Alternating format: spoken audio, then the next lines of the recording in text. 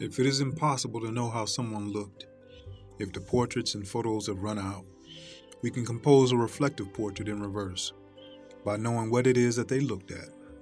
Using our imagination, understanding their environment, the events that affected them, a detailed landscape can emerge, in some respects more vivid and lively than if we had been contented with their photos alone. Slowly looking into family history over the years, I was surprised to find that Grandma's hometown was in the same county as both Nat Turner and Dred Scott. I had heard Grandpa was from Sedley, knew Nat Turner's rebellion had happened in Jerusalem, and that Dred Scott was associated with St. Louis and Wisconsin, but had never connected the dots, that they were all from the same place. Looking over academic articles, the internet, and YouTube, I haven't yet seen anything that explores the possibility that two of the most prominent names of the 20th century, born a year apart, no more than 15 miles apart, might have known each other or crossed paths during their youth. While Dred's portrait and photograph are known, for Nat we only have the description that he was 5'6", about 150 pounds, not a mulatto, but light-skinned, broad shoulders, with a quick pace. So then, the rest we can imagine. Let's imagine, for the sake of understanding. We can imagine that Nat's mother was part of the community of women supporting Dred's mother during her pregnancy and birth, and the next year the roles reversed, both praying for each other during long stretches of the night, knowing the power of prayer over their children on the way. We can imagine their mothers knew the same midwives, Dot, Doodle, or String Bean. It's completely possible as boys they attended some of the same fish fries, barbecues, or crossed paths during the free time around Christmas.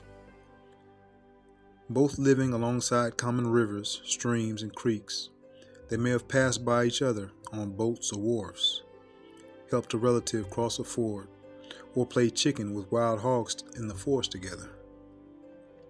They would have both heard legends of Africa's beautiful rivers, clothes, and cuisine from the few who grew up there, imagining the scenes in the fire and starlight, transforming themselves with every heard word.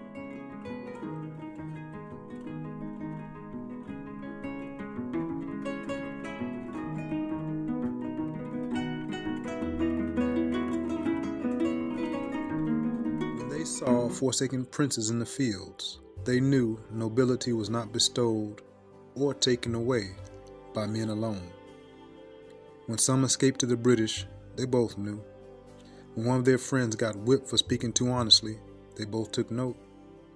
When some were sold south to Georgia, they both heard. When a vulture soared above one, a few moments later, the other would have noticed it too. They would have both known the same stories of the haunted swamps and the snakes that guarded them, and both known the tradition of their neighboring Northern Indians and in-laws, always to continue on and never look back. When intense storms rumbled in the distance, they both took shelter, and the full moon woke them both up in the middle of the night. The purpose of this is to explore what they both would have seen, heard, and been influenced by growing up in Southampton at that time, and in doing so, gain insight into the world of our grandparents, so they'll be more than just names and dates. The Gilmer Map is an excellent resource, and the link is in the description. It's rotated 45 degrees clockwise, so true north points towards what would have been the northeast. It's a beautifully preserved map from the Civil War, but may be hard to read from the small, faint type. But if you can locate the point where the Nottoway River intersects with the Sussex County line, then it will be easy to find the property of the Blows, where Dred Scott grew up. And if you look below the letter E, along the Maroons River, you can find the 3 Turner properties there, the 2 regions being between 10 and 15 miles apart, between 2 converging rivers. I tried to outline some of the major historical events that they or their family may have been aware of that would color their view of the world and group them into 4 periods: the turn of the century, 1809 to 1816, 1817 to 1824, and 1829 to 1833. In 1784, the Blows, the family on whose property Dred was born, bought someone special and brought them to Tower Hill. This person would undoubtedly have affected a young Dred. His name was August, an African prince who was betrayed by his uncle and sold into slavery, someone who made no attempt to hide his royal roots or story, however ridiculous it might have sounded to some. He and others carried stories and education with them. The Blows had become involved in shipping. Therefore, whatever happened in the port of Norfolk happened in Tower Hill as well. In 1791, the young country's first refugee crisis found its way to Norfolk. Whites and blacks fleeing from the rebellion that had rocked the pearl of the Caribbean, Saint Domingue, at its core. With them came the stories of how free blacks and mulattoes first pressed for social equality, followed by the eruption of the slave plantation that laid waste to all in its path. The richest island of the West Indies was in flames, and its dark smoke covered Virginia and every other slaveholding region. In a world with roles turned upside down, they heard stories of a paradise drowned in blood, the dawn songs of tropical birds deafened by screams, rejecting the name given it and instead reaching into the still resonant native language. The name Haiti was chosen, reclaiming its suppressed history and identity. A child of one of those refugees later wrote about his homeland he had never known except through stories. He said, "Our dwellings burned, our properties devastated, our fortunes annihilated.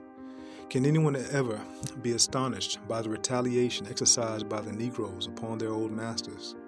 What cause, moreover, is more legitimate than that of this people, rising in their agony in one grand effort to reconquer their unacknowledged rights and rank in humanity? We see the work of regeneration purged from the stains imprinted upon it by human passions. It disengages itself from the shadows that obscure it. The blood disappears, the stains are wiped out. And from the bosom of this world, which crumbles away, rises, somber and imposing, the grand form of Toussaint Louverture, the enthusiastic liberator of a race." At the time, a naval officer reported that Norfolk had become overrun with Negroes from St. Domingo, and without doubt, they brought stories along with them as well. Local black mariners, both free and enslaved, that worked the rivers also worked the seas. They had always carried hidden images of the world beyond by their very presence, and many could speak French or Creole, and as always, the water connects. After America's independence from Britain, overseas commerce was no longer under the protection of British treaties or its navy, and in 1794, Richard Blow's ship, the Olive Branch, was seized and taken to Algiers, the whites aboard being shackled and led into slavery on the beautiful, rocky, mountainous coast of North Africa by corsairs whose strongest distinction in some cases might have only been language and religion.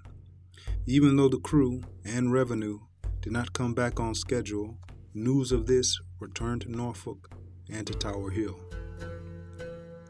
Not quite 12 years a slave, but 11 years a prisoner in Algiers is a memoir that was later published near the end of the 19th century by the daughter of James Cathcart, who was captured as a young man several years before the Olive Branch incident. Those who were taken as slaves in Algiers and could fetch a high price might find demand in Cairo. They might be sold to Jerusalem, Aleppo, or all the way up to Istanbul. There are records, even up until the early 1920s, of Brits coming to the slave market in Istanbul and speaking English, and whoever could reply to them in English, they would manumit. In the painting, what some might call a black Moor, a black Turk, a black Egyptian, some black man is in the role of selling a white woman, separating her from her family, inverting totally the roles that were very, very commonplace in Virginia at that time. The Barbary Pirates and the Barbary Raids represented a gate through which those who passed would enter into an alternate universe. During this period, the public paranoia was so high that it had even been rumored that none other than Benjamin Franklin himself had been enslaved as well. While those on Tower Hill wondered when the imported mules, dried fruits used in their desserts, and old routines would return, Dred's mother was giving birth. And for the sake of the story, let's embellish it and imagine Nat's mother came to help and visit as well. The following year, the roles reversed. In October, Nat's mother was in labor, and those who came around were still talking about the rebellion that had been planned in Richmond the previous summer. Was the baby in the womb listening? Just 9 days before Gabriel would be led to the gallows, Nat was born. The discovery of the existence of the plot, known as Gabriel's Rebellion, shook any remaining sense of security in Richmond and beyond, and confirmed that the smell of smoke that had lingered in the clothing of those continually arriving Haitian refugees was fueled by a fire, smoldering beneath their feet as well. Gabriel was caught, not in Richmond, but all the way in Norfolk. Others involved with him were from Suffolk. The network was wide and very, very close to home. A bit too wide, as someone alerted the authorities in Norfolk before he could set sail again. He was returned to Richmond and executed. We can imagine as the news of their plot spread from Richmond to Lynchburg, Petersburg, Williamsburg, throughout the Chesapeake and Carolinas, every Christmas, when the planners' families gathered with their cousins, their children would play a game in front of the mirror. The black angel delivering God's will, the blacksmith, Gabriel. They would say his name 5 times. Gabriel, Gabriel, Gabriel, Gabriel. And after the 4th, they'd all run away and scream. The original Candyman, the ghost of Gabriel, the blacksmith forging metal with his fire, was the boogeyman throughout the South. In response, there were more restrictions put in place on free blacks and slaves alike. Passes were mandated and strictly enforced. You can see in this etching his annoyance at having to show a pass to someone who might have been functionally illiterate himself. This in turn spawned an underground economy of forged documents or loan passes. As you can see, in Richmond, any blacks caught on the streets after 9 p.m. curfew would be stripped, whipped, and put into jail for the rest of the night. In 1802, Tom Copper's attempts to trigger a rebellion from his camp near the south of the Great Dismal Swamp found its way into mention of the Raleigh Register. The Great Dismal Swamp was the most extensive and impenetrable in a region dotted with swamps. Researchers estimate that thousands lived as Maroons or outliers within it over the years, building forts, raising families, and sometimes carrying on trade with poor whites in the region, while stories remain of blacks leaving food on the swamp's borders for those who sometimes emerged out of necessity and disappeared within again. In the same year, as both Dred and Nat were toddlers with tiny teeth, learning to walk and fall and get up again, a letter was reportedly found in Southampton, based on the model of Haiti's rebellion. Though a letter doesn't seem like the safest way to convey such a sensitive issue, some slaves and free blacks were literate at the time. The total ban wouldn't come into effect until about 30 years later. One of the justifications for the westward expansion of slavery into the frontier was actually the need to alleviate the threat of a black majority arising in the Old South due to natural increase. The slave population reproduced faster than the white, and the free blacks faster than both groups. From 1719 to 1810, 100,000 was sold down into South Carolina, Georgia, and further west. It was openly acknowledged by authorities at the time that the main cause of rebellion and runaways was a now prevalent practice of splitting up families down the river. The desire to be reunited never left them, and the idle nightly discussion centered around where those who were now absent were now sleeping. Which stars could they see? In 1807 and 1808, a ban was put in place on slave importation, driving up the price of slaves and making the frontiers reliant on Virginia's slave market. A $400 slave in Virginia would sell for $600 in South Carolina.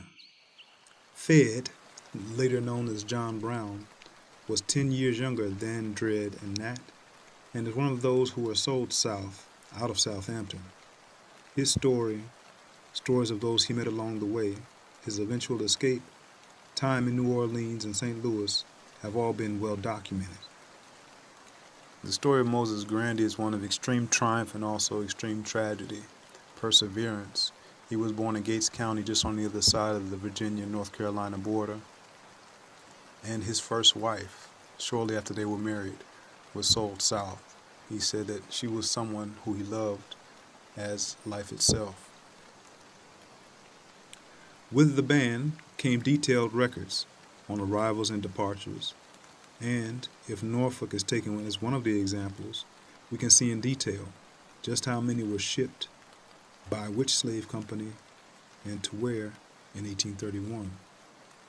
From Norfolk all to New Orleans, overland to the New Carolinas and Georgia, by ship to the New Saint Domingue, reimagined in Louisiana. Chapter 2. Benjamin Turner dies in 1809, and as Nat is learning the responsibilities of weaning a calf from its mother, his peer and playmate Sam is learning the responsibility of overseeing him. At the same time, the relatives of the Blow family at Tower Hill are trying to get their stories together. They have been involved with land deals with the Nottoway Indians since at least the time of their great-grandfather Samuel Blow. All of the trustees that are listed are Blows or Blunts family. The land Dred was born on used to be the courtly grounds of the Chiranaca, or Nottoway Indians. But as happened in those days, settlers made their way in, brought their squatters with them, and profitable plantations were established on land that had already been cleared and cultivated. One of their prior mansions had been burnt down, and it was assumed that vengeful Indians had been the culprit. But now, children of those very families were appointed as trustees over them. Over the last 30 years or so, about half of the Nottoways on the reservation had joined the Tuscarora in New York, and trustees had petitioned the legislature for permission to sell the vacated lands in order to improve the Indians' economic welfare. The letter states that they had tried earnestly to get the Indians to learn a trade, but to no avail. They encouraged their children to become apprentices, but with no success, and they admitted they had no right to compel them to do so. All of the Nottoways said they did not want their land sold, and didn't want whites to be any nearer to them than they already were, although free blacks often lived, married, and settled among them. But somehow their land still managed to be sold off. The Blow family trustees were later replaced the following year, and you can find a link to that petition in the description. In 1810, a young boy, probably about the same age as Nat and Dred, caused a fright by mockingly telling a militiaman he ought to know how to use his musket very well. The militiamen had historically been poorly trained and poorly equipped. The smart aleck got a whipping for it, and whether it was true or false, he admitted under duress of a plan for North Carolina blacks to come up with clubs, spikes, and axes to help their brothers in Virginia. Even little boys knew of the networks beyond state lines. It may be on the night these elite families were preparing to attend the Who's Who's Gala at the Richmond Theater in 1811, one of their daughters looked in the mirror and called his name again. Do I know you? No. But you doubted me. I'm sorry, I have to go. No need to leave yet.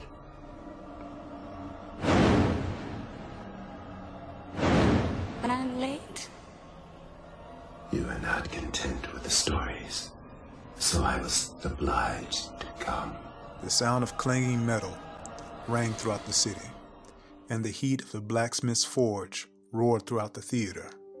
The ghost of Gabriel hung over Richmond and fanned the flames that killed more than 70 and injured 600 more of Richmond's elite. Immediately, it was assumed that slaves laid the trap, but later it was found to be negligence. A candle had been placed too close to a curtain, but who could know who it was that placed it there? The governor of the state of Virginia, George William Smith, had already escaped to safety, but realizing that his son was still inside, he rushed back into the fire and was killed. The bonds of blood and the attachment of family had caused him to run back into a flaming, collapsing theater.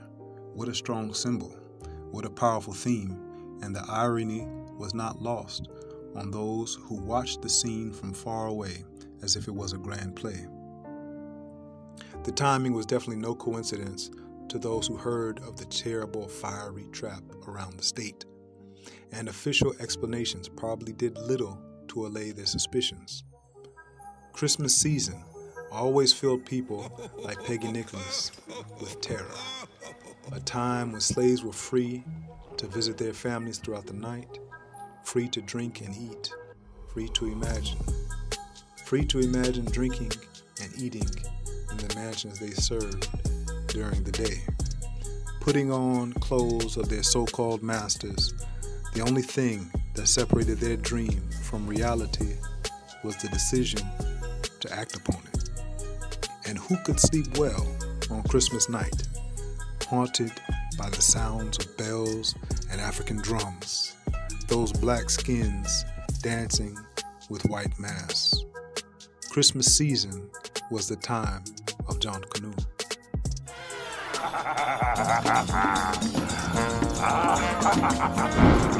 John Canoe was a festival related to the well-known carnivals of the Caribbean.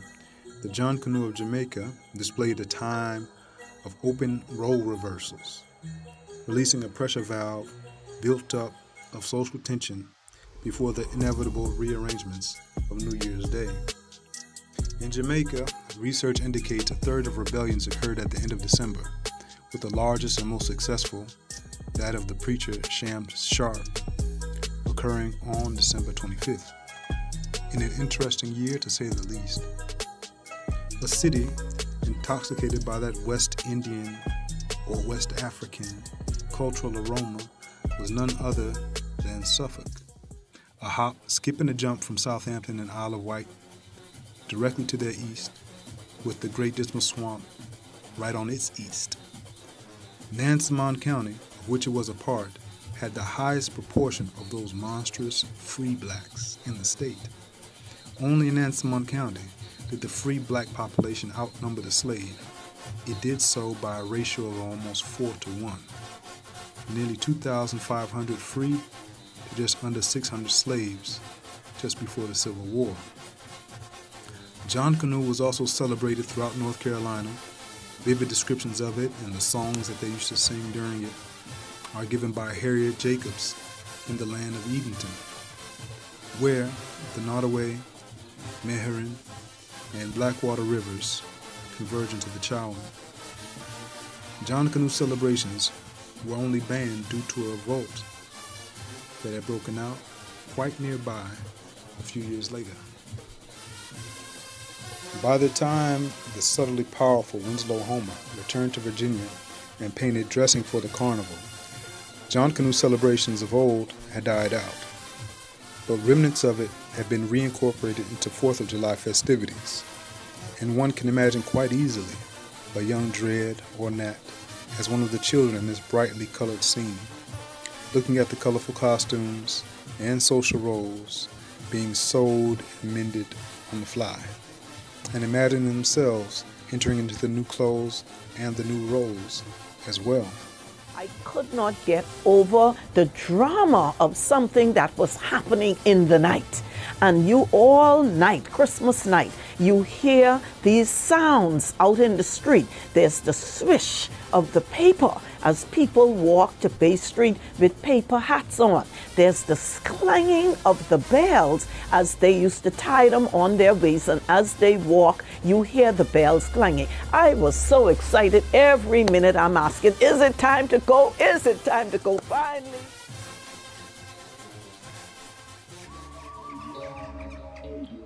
The following year in Western Virginia, Henry County, an enslaved man named Tom killed his master John Smith. In his confession, he related the reaction of local blacks to the Richmond theater fire. They were all glad that the people were burnt and wished that all white people had been burnt with them. God Almighty was the one who had sent a little hell for them, and that in a little time they would get a greater one. He said he had been instigated by a conjurer across the border in Rockingham County, North Carolina, named Goomer, who promised protection from harm. 30 to 40 others had planned to kill their masters as well, from North Carolina up to Lynchburg. When he actually went through with his part, he was told to escape and went all the way to Franklin on the border of Southampton and the Isle of Wight on horseback. Astride the theater fire, tensions with Britain were high again.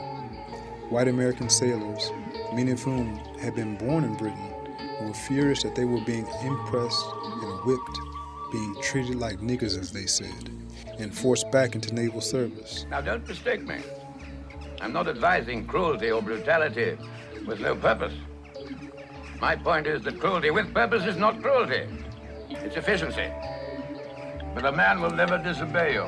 Once he's watched his mate's backbone laid bare, he'll remember those white ribs staring at him. He'll see the flesh jump and hear the whistle of the whip for the rest of his life. American sailing jobs paid almost double the monthly naval salary. Another internal family conflict was transforming into war, and everyone heard and watched. The Internal Enemy is a great book by Alan Taylor that covers this period.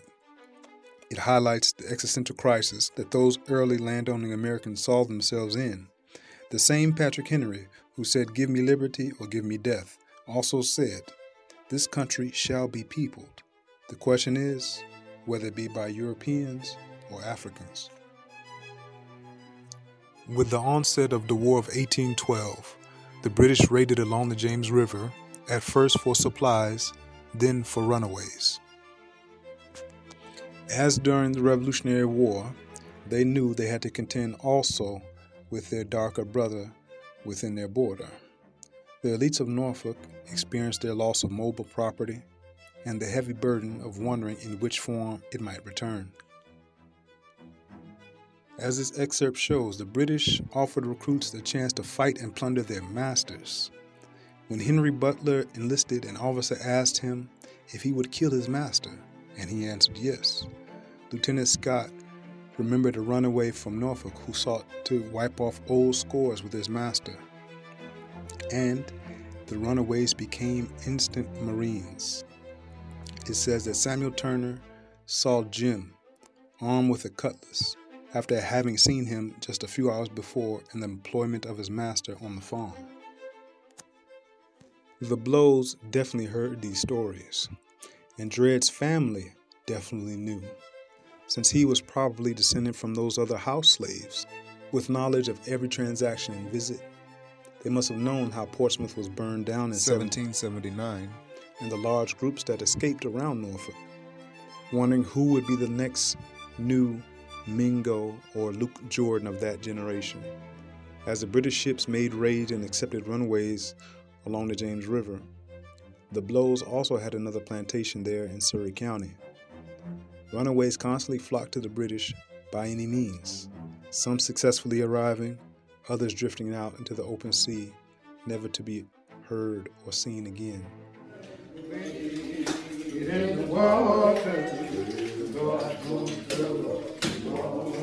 I who that yonder dressed in red.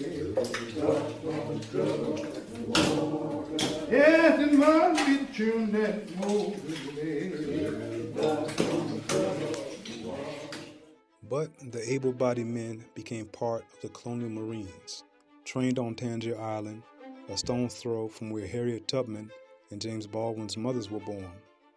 Regrouped, redressed in their new robes, no longer fleeing from the Pharaoh, but returning to face him directly, in a red sea of uniformed black, brown, and yellow faces, they formed a vanguard that would eventually lead to the burning of the White House. What a role reversal, somehow reminiscent of John Canoe.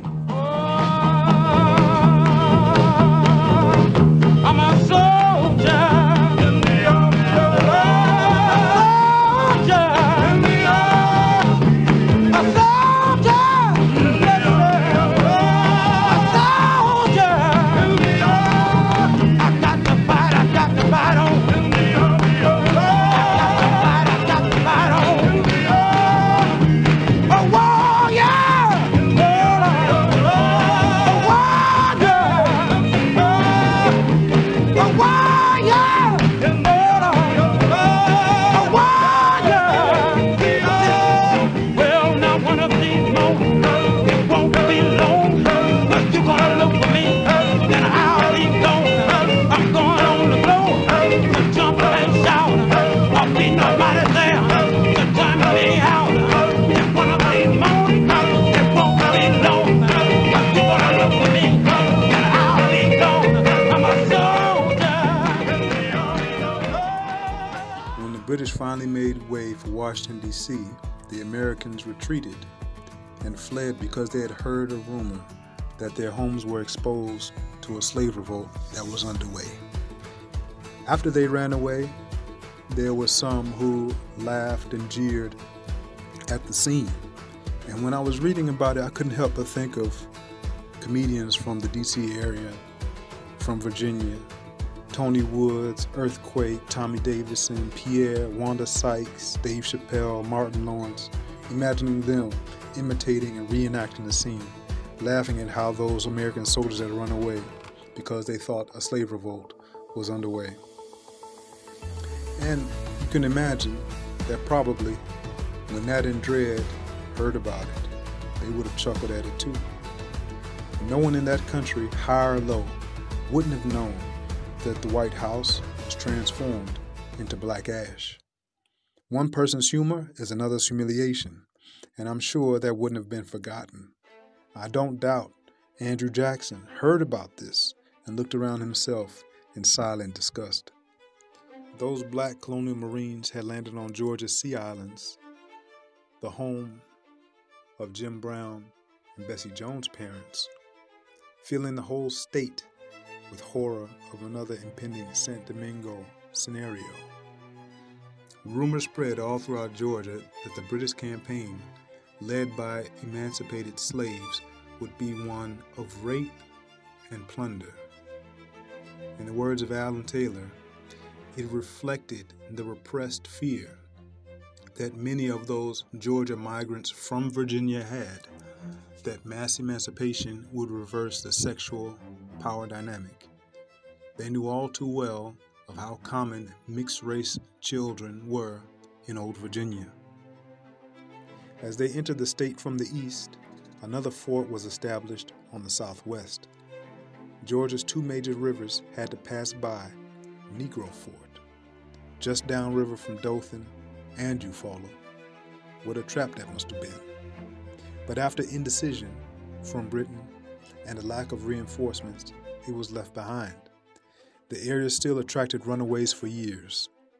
At the close of the war, agenda number one for future President Andrew Jackson was destroying it. The smoke of Haiti had lingered over the country long enough. The destruction of Negro Fort also marks the beginning of the Seminole Wars era. Many of those who were not killed eventually escaped to Angola and Florida, near modern-day Tampa Bay, and then freedom in the Bahamas. A year after Paul Cuffey had financed and sailed to Sierra Leone, the American Colonization Society was formally established in 1816. The stated philanthropic mission was to return those social outcasts who could never be incorporated into the land of their birth back to the land of their ancestors. Opposition to the organization was fierce because they were headed by the same Southern planter class. Virginian Bushrod Washington and Henry Clay of Kentucky were the first presidents. Removing free blacks was seen as freeing the contagion of rebellion and the aroma of freedom, however faint it may be, from the soil. Their future trips would be filled by many passengers from a county very near to Norfolk.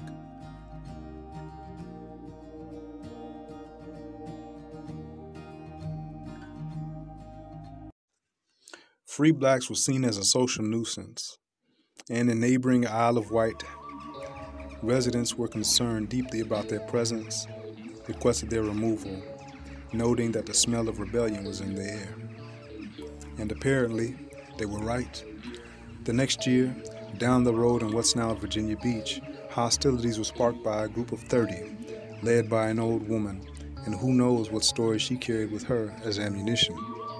The same year, along the overland Coffles road that so many sold into Georgia followed, passing near Raleigh, Andy's outlaws attacked stores, probably to secure weapons and ammunition. Though not sold, the time had come for 19-year-old Dred to say farewell to his days in Southampton along the Nottoway River. He and 4 others would leave behind the 120th that they knew well, moving to northern Alabama, accompanying Peter below as they tried to reestablish themselves there. He'd spend the next 12 years of his life alongside the Tennessee River. 2 years later, again near the Dismal Swamp in Gates County, another leader, Harry, was caught and killed. The following year, Nat Turner, still in Southampton, runs away for about a month, but eventually returns. He also marries. The same year, another Turner, from the Nottoway Indians, Miss Edith Turner, or Wane Runsara, petitioned for individual allotments of the reservation land that was being continuously sold off or materially depleted through opportunistic freelance forestry. Further south, the same year, there's a breakout of rebellions around Wilmington, lasting for a full month. Those mischievous free Negroes were involved again. The leader, General Jackson, or Esam, escaped at the time, but he was later found and whipped to death. Wilmington will come up again, even though it seems a bit at a distance from Southampton. The very next year, in the port of Charleston, another large-scale revolt is exposed. The plan was to kill the slaveholders, liberate the slaves, and sail to Haiti. Its leader, a free black preacher, originally from St. Thomas, Denmark Vesey, was executed, but his name and story lived on, flowing into others as the water always connects. The next year again, in Port of Norfolk, there was a serious subject that deserves to be quoted in full. The residents near the south of Norfolk have for some time been kept in a state of mind peculiarly harassing and painful from the too apparent fact that their lives are at the mercy of a band of lurking assassins, against whom their fell or wicked designs, neither the power of the law or vigilance or personal strength and intrepidity can avail.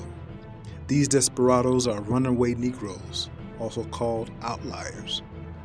Their first object is to obtain a gun and ammunition, as well as to procure game for subsistence as to defend themselves from attack or accomplish objects of vengeance. No individual after this can consider his life safe from the murdering aim of these monsters in human shape.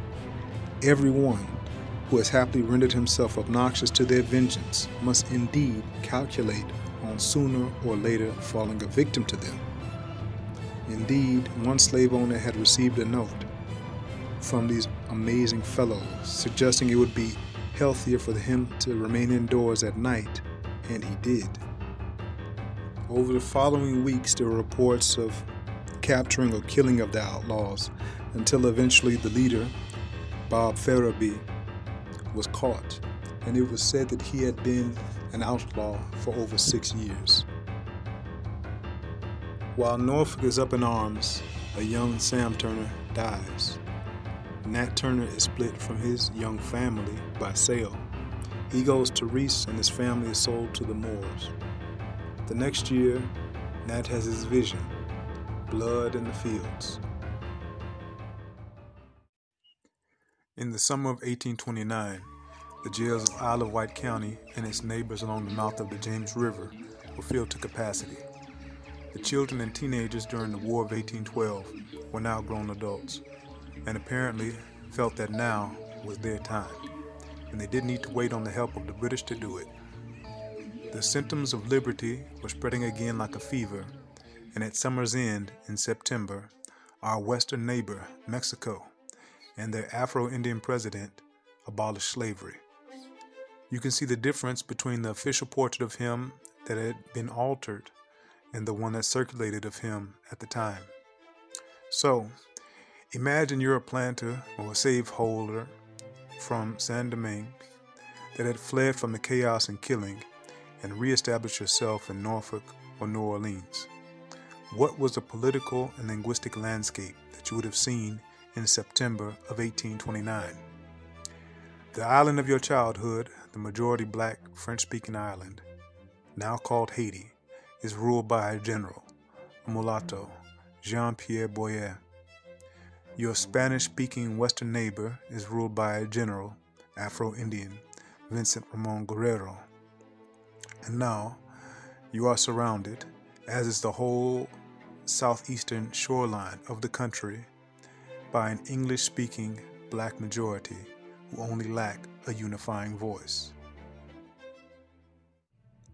In the very same month, Wilmington rises again, but this time it is with the pen of one of its most eloquent sons, David Walker. Walker's appeal states clearly and directly that the hour has come for those in the U.S. to restore themselves to freedom by their own hands and means.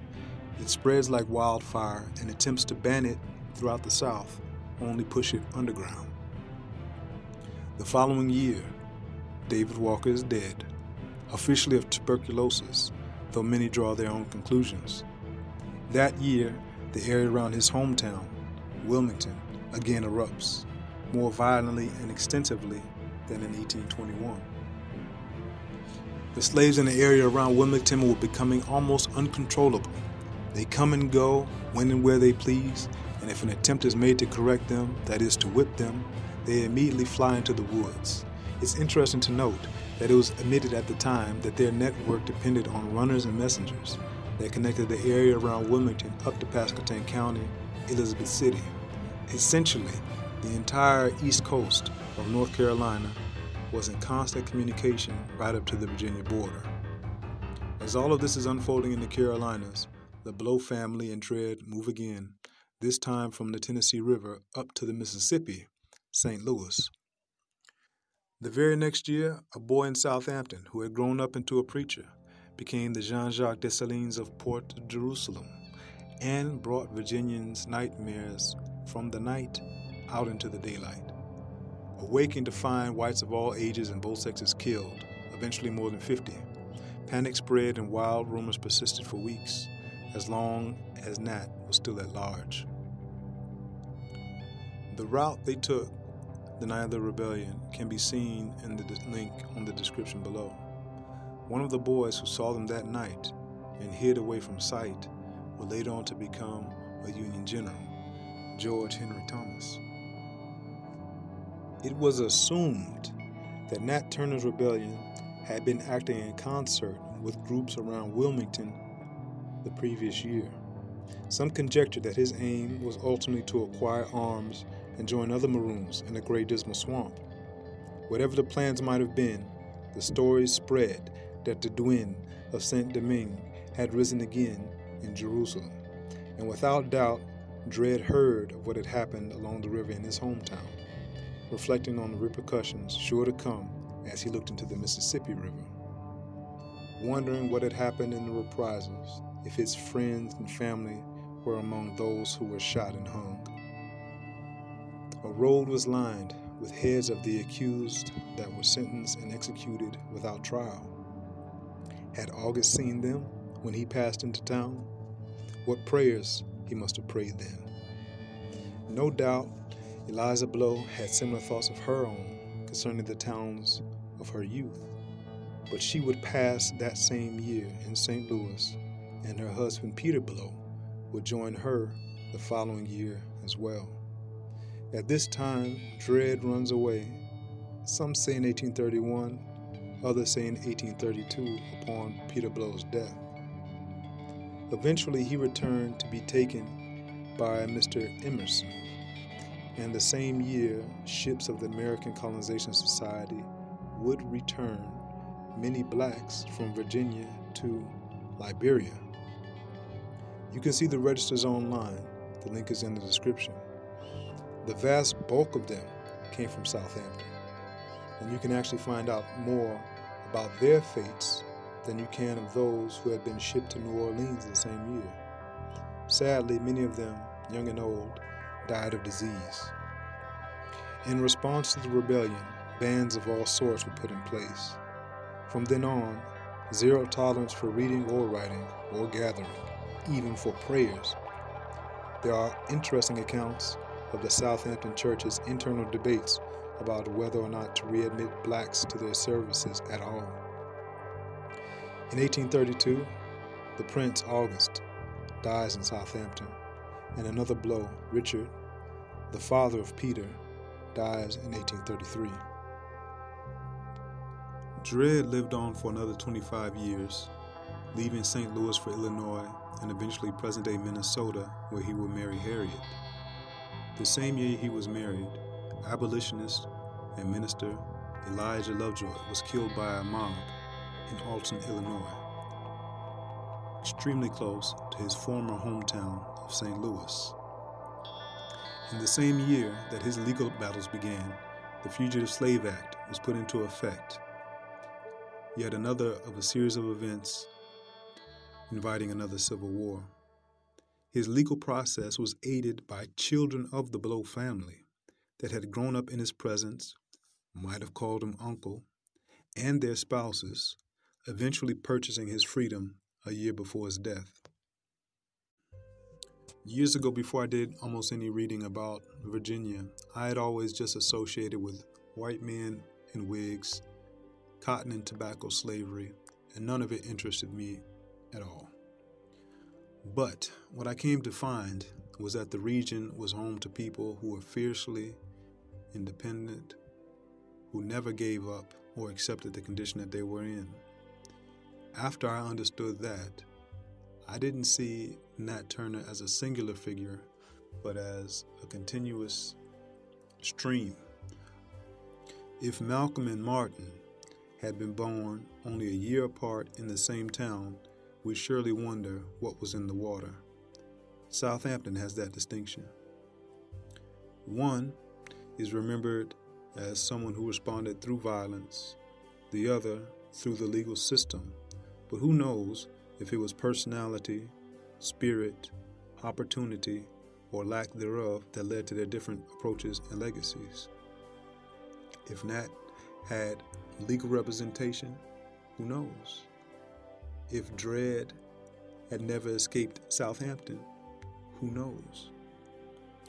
Both had grown up along the same rivers, surrounded by free whites chained in debt, rendered sleepless by fear of revolt, by the poor white trash, bound by the lack of education and credit, surrounded by free blacks, tied by a sense of duty and affinity to those still enslaved, and by free Indians bordered on all sides by disease and environmental exploitation. Dred and Nat definitely had a nuanced conception of freedom and enslavement. In Virginia, everyone was chained to something.